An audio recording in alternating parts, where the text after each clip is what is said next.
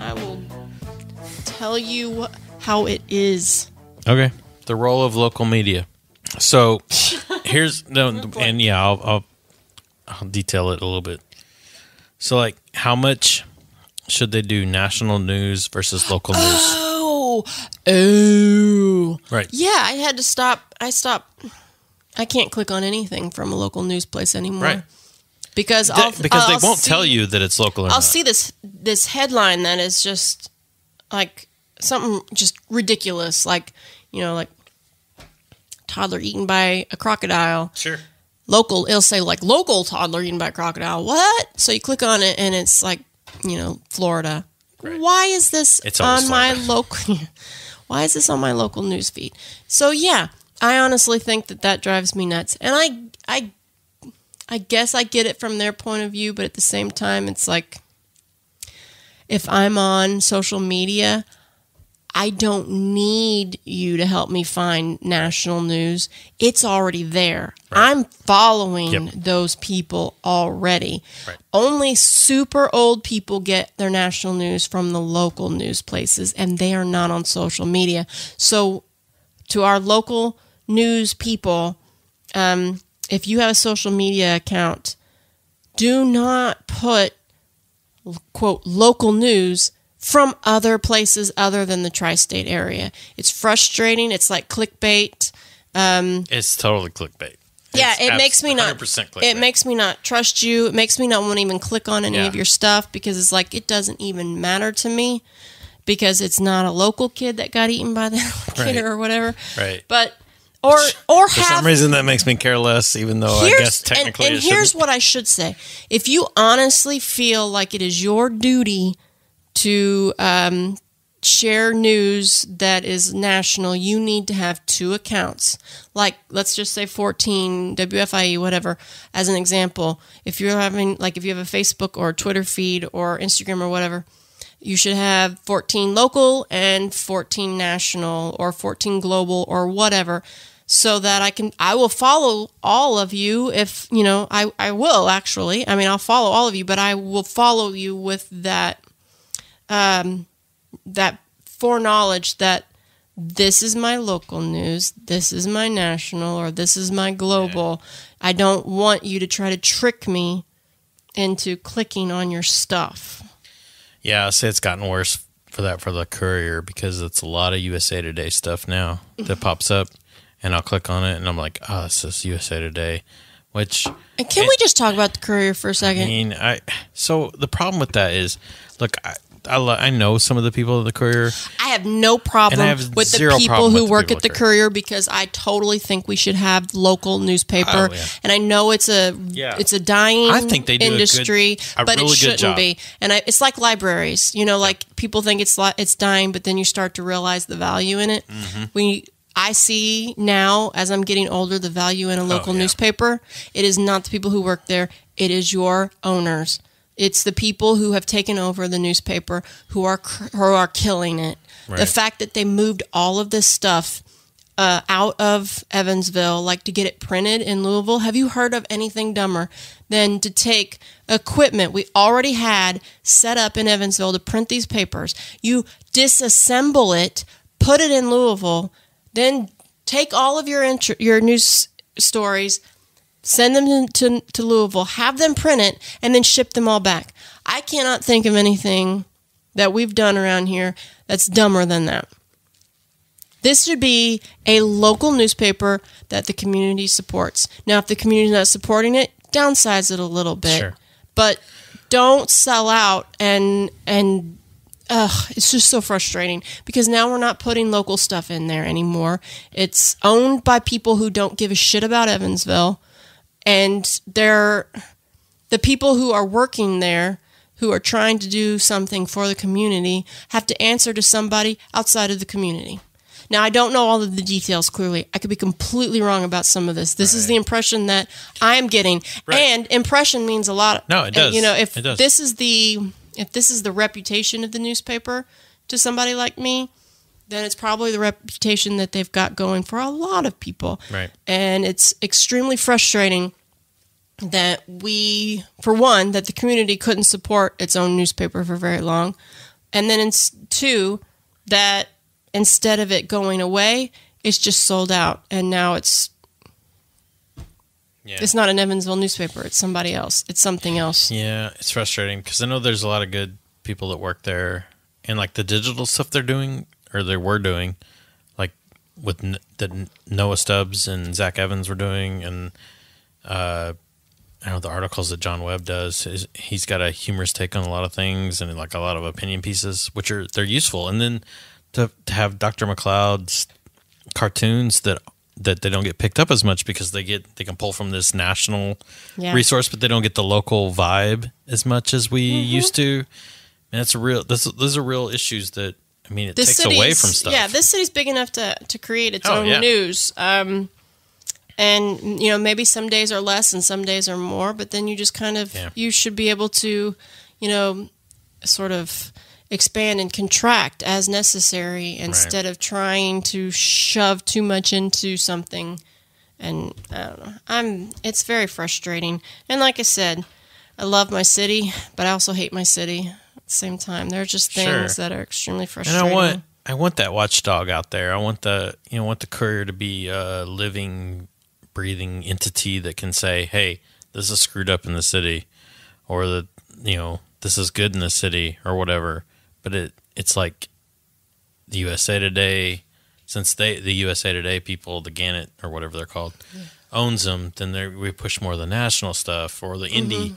We get more indie stories now. I don't care about indie. I don't care. They're funny. They don't care about us. We don't care about them. Well, it used to be media really served as like you said, a watchdog. It was like a system of checks and balances. Yeah. They could hold government, corporations, even individuals accountable, because, you know, if you're going to do something, you know, that affects the public's going to need to hear about it. Right. And we need that in the local scene. And that's what's part of the problem is with the world that we live in now. Everything is so globally connected.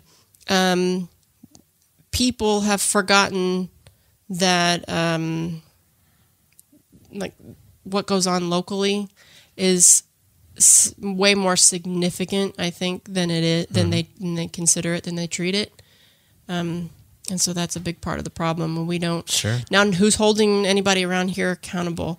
And yes, the quality wasn't quite there on some of the stuff with some of the local reporting, but it could have been, you know, and that's part of it.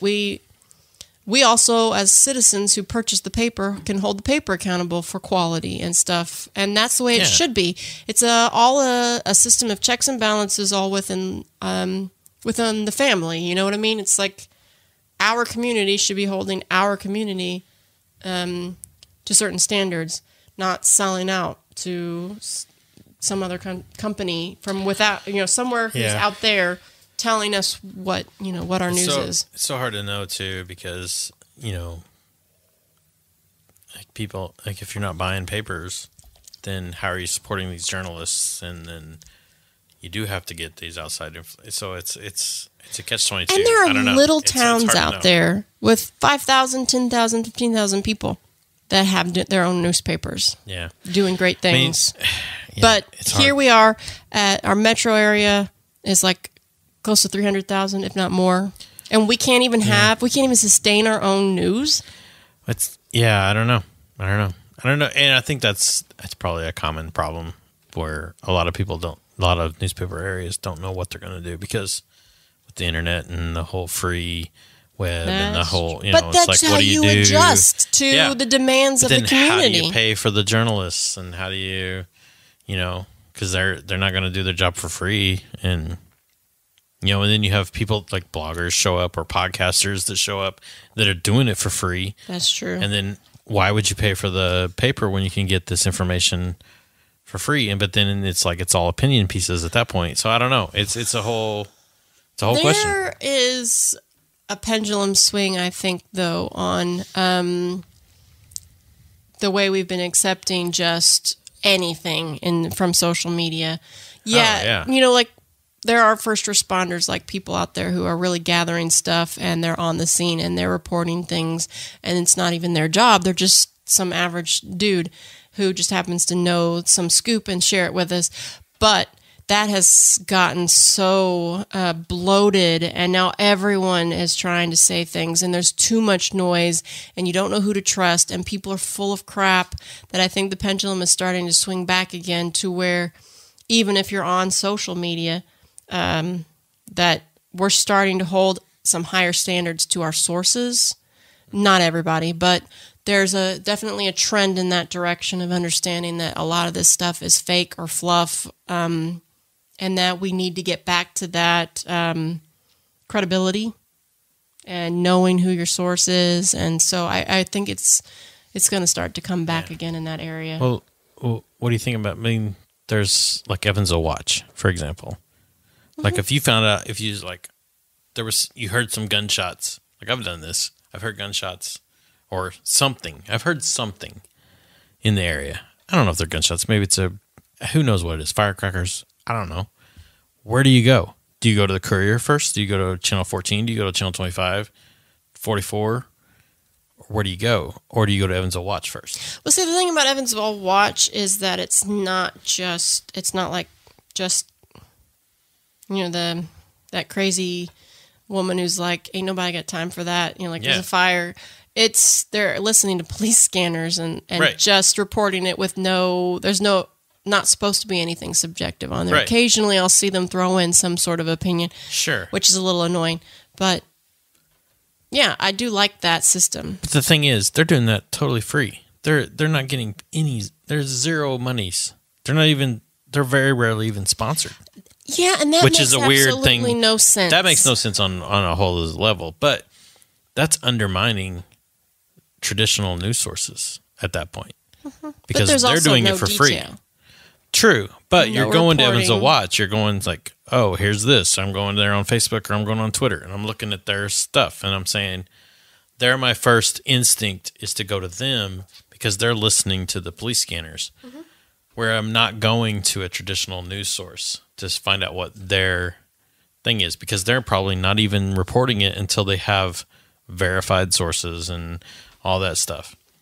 So it's undermining them, and they're doing it for, if not free, a very small amount of money compared to what the newspaper needs to make money to exist. Yeah. So, and in those cases, I know it doesn't work out. This is all just like in a perfect world scenarios, but like I said, it's something with the community should be able to support its own. Yeah. And so that is the problem. The community needs to be supporting that.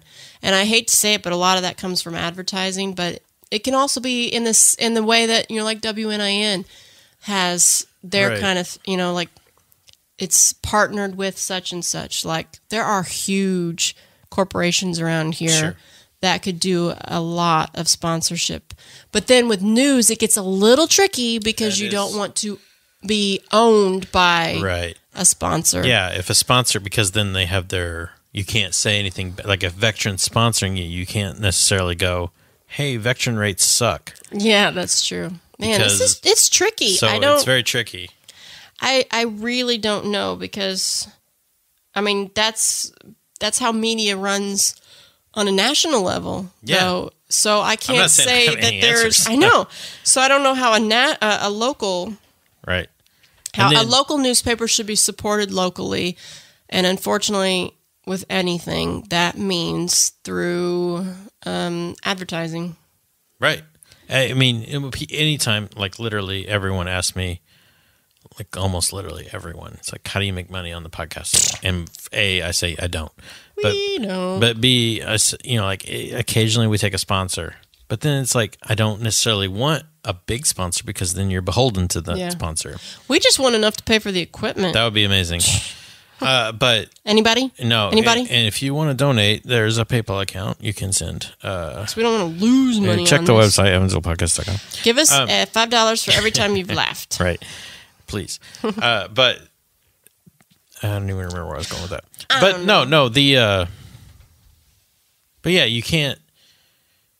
I don't know. It's just that going forward, I don't know what the model is because, we can't, like, there's days when I think I could totally create something that could compete with any media company in this city.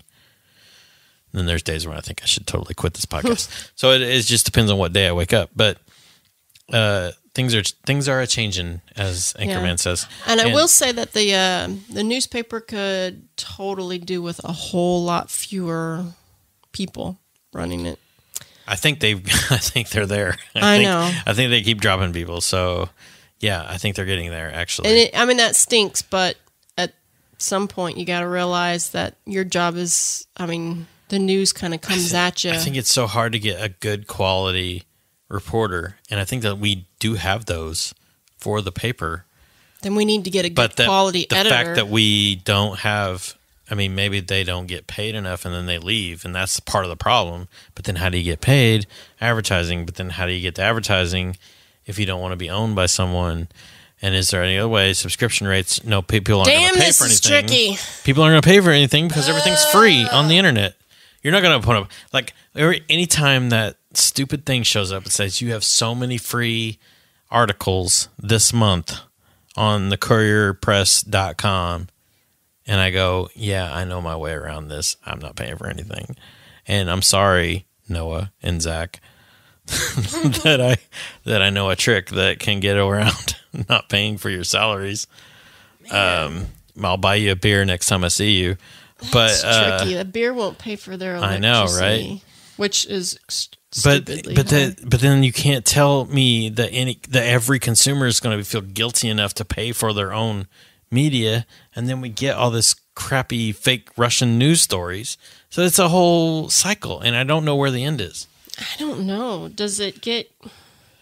It's a tough question because I really have zero answers for this. Because it has to say private and independent. Yeah. So you can't have a government run news as Mike Pence wants to do or wanted to do. We've seen countries do that, and we don't want that. They don't go well. And Twitter's kind of government run if you just pay attention to certain accounts. Maybe they should sell cocaine. Maybe we need a separate. Yeah, we are in Evansville, guys. Courier, if you want to do meth or heroin, don't do it. Not do it. Yeah, sell it. Sell heroin or meth. That might be your option. Man, like some sort of side gig. Yeah. How much should they do cheerleading versus negative news too? Like, should they be promoting Evansville as a news organization, or should they be saying this is what sucks about Evansville, or should there be a balance? It shouldn't be an opinion at all. If something's going on, talk about it. Unfortunately, most news is reactionary. And really, that is the big difference. It's not necessarily like this, it's, like this bad versus this good. It's usually this bad thing happened, and hey, this good thing is going to happen. Right. So that's really what separates what happened versus what's going to happen. I guess they've been better at getting stuff out of what's going to happen. Used to be, the joke was we would be like, we'd find out about something that just happened. We were like, yeah. Oh, that would have been nice to know about. So that's how maybe the news should be separated is, what happened versus what's going to happen. And just try to keep it as objective as you can. Right. But if they want to say like, hey, Evansville has this huge heroin problem, they should totally be talking about that. We shouldn't be hiding that. That's the whole reason why we want the newspaper. Right. But it's saying like, hey, TEDx happened. Yeah, that does not do anybody any good. TEDx right. Which I'll say, to be fair, like John Martin, he had an article that said, hey, TEDx is happening. Here are the speakers. Yeah. That's good. They did a good job at that. I think that they promoted it more. But they shouldn't be they shouldn't have to promote things. That's not the newspaper's job is to be a promotion tool. It's not just a promotion, though. That's a big thing for Evansville. There's a lot of potential for that. And it's, I don't know, it's also branding.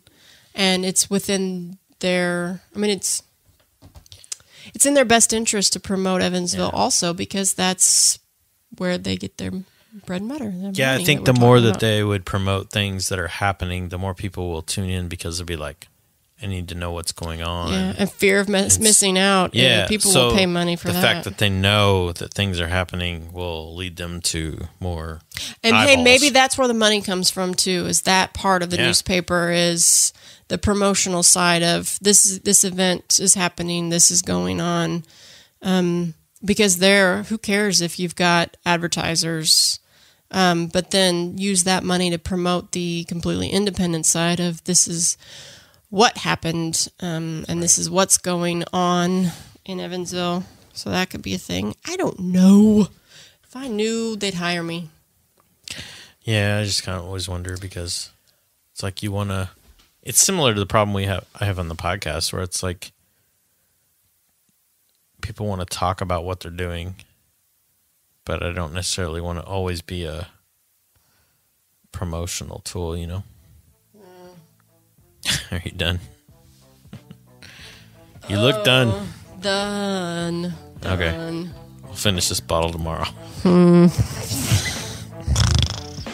Wild turkey. Cool. Well, thank you. You've given me enough material for 7 days. Yeah, you're welcome. I have excellent insight. Good job, everybody.